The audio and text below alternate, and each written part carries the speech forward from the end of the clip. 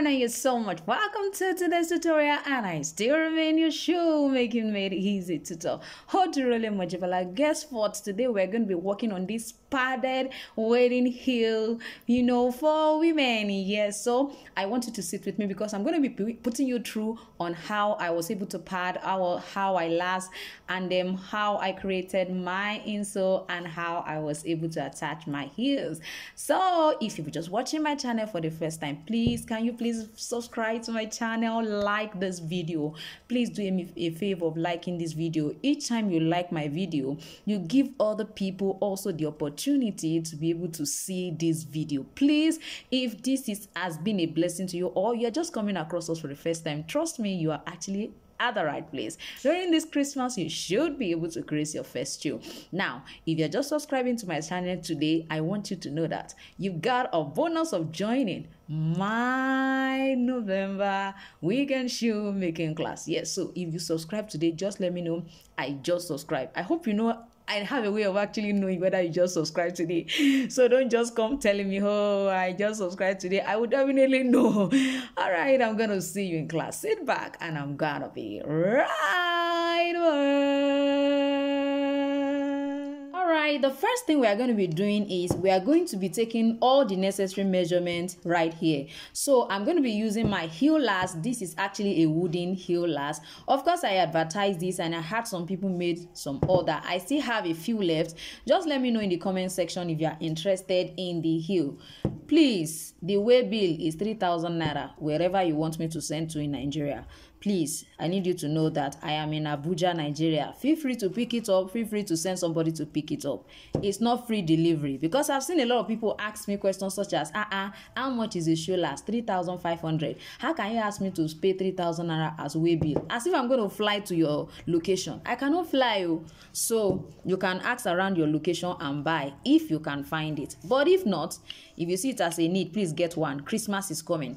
All right, so what I'm going to do is I'm going to be having like 3 centimeters down here or 2.5. If you are working on inch, you can use 1 inch right under here as your lacing, which is going to be your lacing allowance. So from what I have here, I am going to bring this down here. This is 15 at this point. I'm going to add another extra 3 for my lacing, and that's going to give me 18 centimeters. So for this particular side, I'm having 18 centimeters. Now for my padding, don't forget we are actually creating a padded wedding heel. So what are we going to do? You are going to consider here. Now if you look at this place, it stops at 5. This is 5.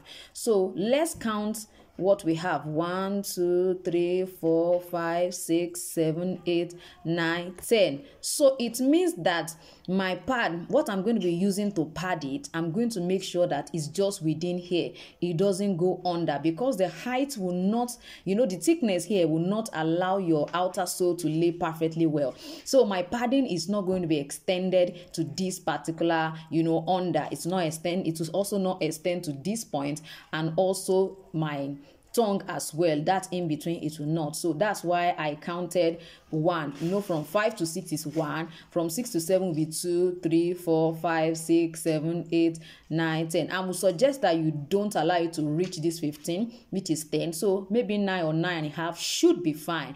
You understand? That's what you're going to do here. So your pad is going to be having you are going to use 9.5 centimeter for your pad.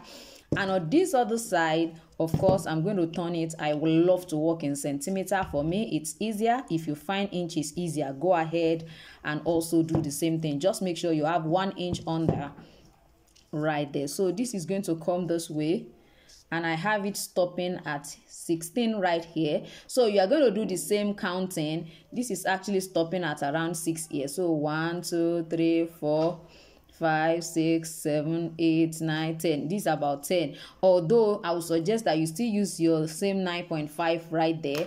And then of course, if it's going to be going under, we have like 18 or 19.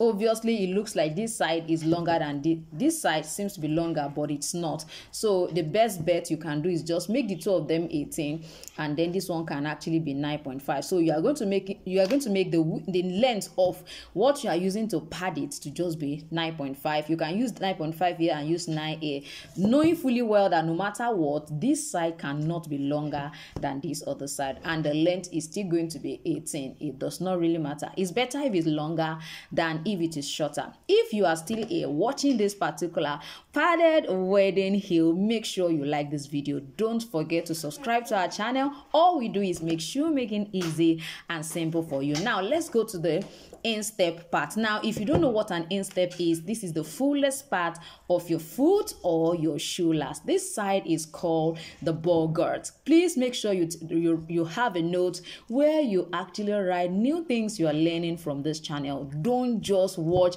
like a movie. This isn't a movie, it's a tutorial, so you should have notes where you write. So we have already done the measurement for that. We're going to be coming to this side, and then we're going to be doing the same thing. We are still going to be having 3 extra there, and this is going to be coming. You can see stop at 21 minus 3. I think that will give us, this is 21, 1 2 3, that's 18. So it means whatever I'm going to be using here, the length of the padded part should be about 18 centimeter long. So that is 18 centimeter long. Why, of course, I am going to go down by 3. This is going to be about 24. So the length of that instep part is going to be 24 centimeter. Now don't forget, I'm working with a size 33 heel shoe last. So basically these are the measurements I need for this. I mean the length. Now when you consider the width is your choice, you know, as regards what width you want to use.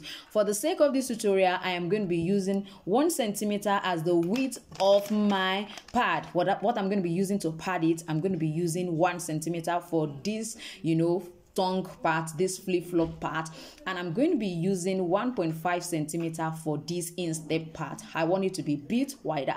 So with this, I believe you already know how to take your major measurement. Now, if you don't have a shoe last and you still want to do this for yourself at home, go ahead and follow the same process using your feet to take all the measurement that I've just taken. You can decide to increase the width. You can decide to use the same width that I use. You can decide to reduce it as well. So let's go right into all of the cutting process and what material we're going to be using to pad our beautiful wedding heel.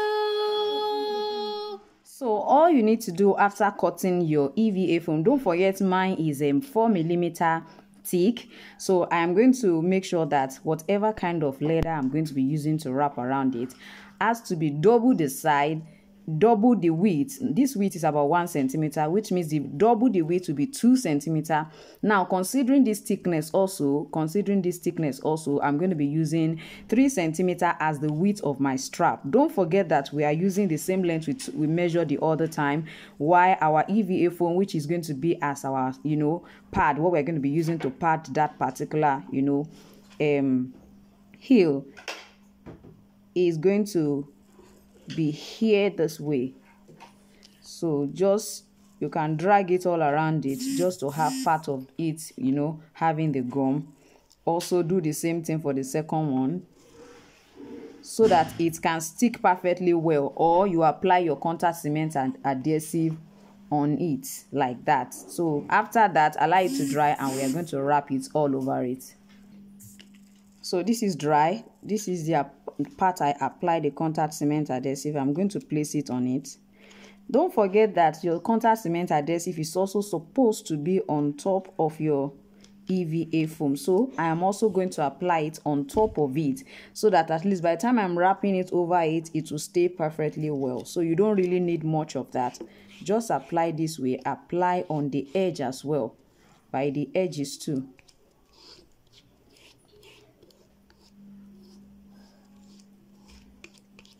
So then you allow that also to dry before you finally wrap it all around it.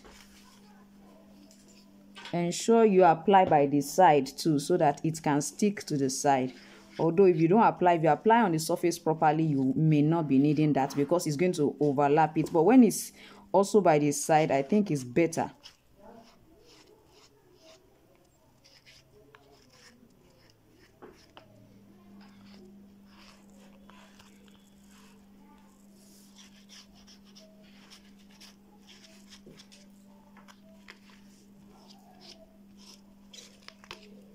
So allow that also to dry up. So let's go ahead and fold now.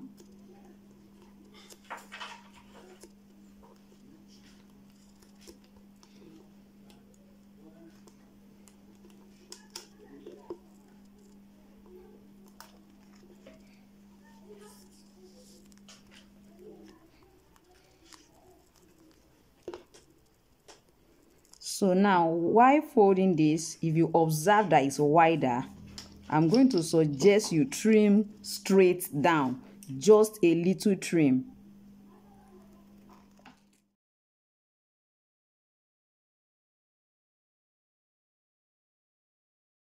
So our strap is ready. Now we're going to be making use of this already made insole. Of course, all of the templates I'm going to be using here is going to come with the insole. If you are buying this particular heel insole from us, I call it shankless. You don't need to go through the process of using shank and what they call it, and your insole cardboard and a lot of shank board. So with this, all you need to do is just go ahead and begin to wrap. So the first thing I did was to cushion the front part with my EVA foam, which is about 2 millimeter. Now I am going to go ahead and then wrap all around. Now this wrapping process, I know, is one of the major challenges when it comes to creating footwear, but I find out that if you take your time to pull gently, you are going to be having a very beautiful, wrap. So take your time to pull gently, just like you see me do. I intentionally wanted us to see all of this. Don't be in a hurry to form big wide pleats. Pull it in and it will be looking perfectly okay. Now you can see what I have here. I'm just going to try to hammer that side down. Don't tell me you have not liked this video. Come on, go ahead and like this video. So let's go to the side. Now, of course, I did not have template for the side. I believe we should be able to cut a long strap for the side, although the width should be 3 centimeter. I use a width of 3 centimeter, and then I just folded all around. It's just like an usual and normal wrap. So you can see what this actually look like, just at least. So for the last thing, we are still going to follow the dimension of 5 centimeter on this side, 5 centimeter here, and 3.5 centimeter on this other side. And then this is where I have my placement, somewhere around here. So what am I going to do? I'm just going to go ahead and punch them. So now that I've punched this, I'm going to place this right here. This is the strap, the tongue for our wedding heel. Don't forget, we are creating a beautiful tongue wedding heel, not wedding ring. Oh, it's wedding heel. So make sure it covers the first one you open. Place it on top, raise it up a bit, and then pick that side. So I'm also going to just punch all through to that point. So we are just going to ensure that they are both facing themselves this way. You can see that I have penciled that side so that it will be very easy for me to put them into that place. So I hope I use the right one at the right side. Let me check. It's not correct. So this one is supposed to be here and this is supposed to be here. So I'm going to insert it that way. Then pull it out. I think this is much. I just need a little back there, not too much. So if you want to stitch, you can decide to stitch this side if you want to stitch, so that it can split this way. If you don't want to stitch, I believe you can actually glue this down and it will work effectively well as well. So let's go. I'm going to be using my shoe last. I just got this wooden heel shoe last. You can see how it perfectly fits my heel. So don't forget, we are creating a wedding heel. Yes. So if you have a wedding this Saturday and you are wondering what to put together to wear, guess what? You have a design right here. So this is what I have here. So the next one is, of course, this part. I am going to be placing this part and we are going to be positioning them all down. Before you know it, our wedding heel is ready. You can see the way it's really dazzling and beautiful. Of course, after lasting, we're going to go ahead and bottom it. I'm going to be using my PU gum, which is popularly called chemical gum or transparent gum. So now that we are through with the bottoming, of course, I just heated it and then I placed this right down there. So what I'm going to do now is I'm going to be screwing down. If you order our heel, we have the opening done already. So all you need to do is just pick up your screwdriver and then go ahead and then screw it down.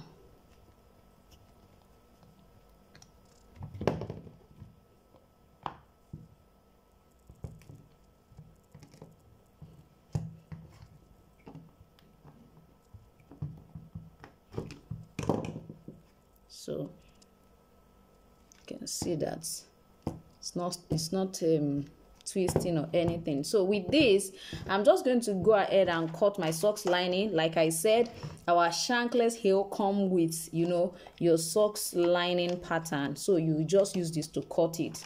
Your cushion, the one that is supposed to be here, it comes with it. Now for our socks lining, of course, this is what I use for the sole. It came with it also. So I'm going to just extend it upward here for the socks lining. So when you want to cut your socks lining, just extend it so that it will be somewhere around here.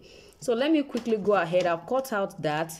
I'm just going to go ahead and apply gum, then come and place it for us to see. So I've applied my contact cement adhesive. I'm going to arrange this right inside here. Now if you think it's too long, you can try to actually reduce the length. So this is what I have now. This is my socks lining. I'm going to be, this is for this, see where it is. I just want to use this nude color to cool the whole shoe down, cool it outrightly down. You can see that this looks like it's extending out. I use my pinking shear for all of the edges. So I'm also going to use it to reduce it right here. And also do the same thing right here. So remove that. I'm going to apply my contact cement adhesive again. Now you can see that it perfectly sits inside it. This is so lovely. Wow. All right, they are dry now. I'm going to arrange it gently right there. So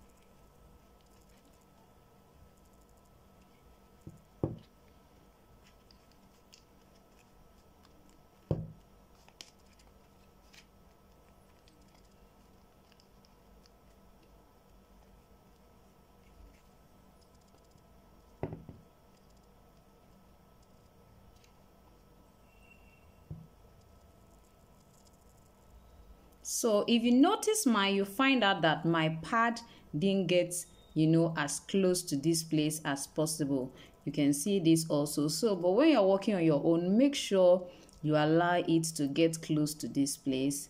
You can see what it's showing because of that here. You can see it.